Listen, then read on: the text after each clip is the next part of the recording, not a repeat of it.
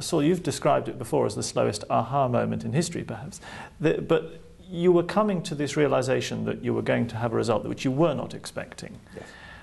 How did you individually deal with it? Because the world welcomed it when it came out, but as you were analysing the data and beginning to see that this result, were you doubtful? Were you thinking this is not what we should be seeing? There's something wrong? I just thought it was wrong, but just it was going to be wrong for Trivial. a simple or dumb reason. Yeah. We would say a math error, or in these sophisticated analyses, that usually means a bug in a computer program, but that it would be wrong for that reason. And as it evolved, I started thinking maybe at least it's wrong for an interesting reason, something that we won't kick ourselves and say we should have known that. I'm pretty amazed that it has survived to this day at face value of what we thought it was. Right. And I guess there's the other element of it, which is that there's a chain of analyses that we all have to do, and many steps in that chain you have to calibrate. And so in the very first days of the measurement, when you first put the chain together, you often put the chain together and put the point in the plot just to make sure to show that the chain all holds together and it works. And then you plan to go back and fix, and tune each of the different calibration steps along the way to make sure that there's, you got all your I's dotted and your T's crossed.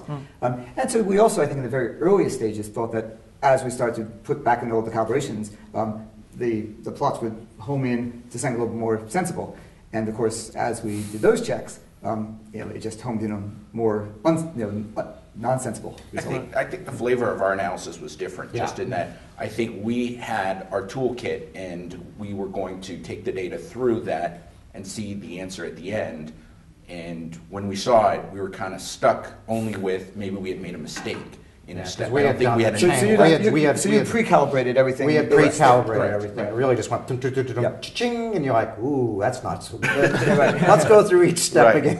And what went wrong? Right. So that was me. I just said, all right, where'd we mess up? But you should say that most of what a scientist does, I think, is look for your own mistakes. Right? Yeah. That's not unusual, that you're spending a lot of your time trying to figure out, is what I've done today correct? Right. Is what I did last month correct? Right. And there's sometimes this notion that you occasionally get asked the question, so what did you set out to prove? I don't think any of us set out to prove anything. In these things, we actually were just going out to make a measurement, and making measurements are hard. We were trying to prove, was the universe slowing down a little, or was it slowing down a lot? You had gone through the idea of testing this. We knew we could do that, but I just kind of figured that was an irrelevant question.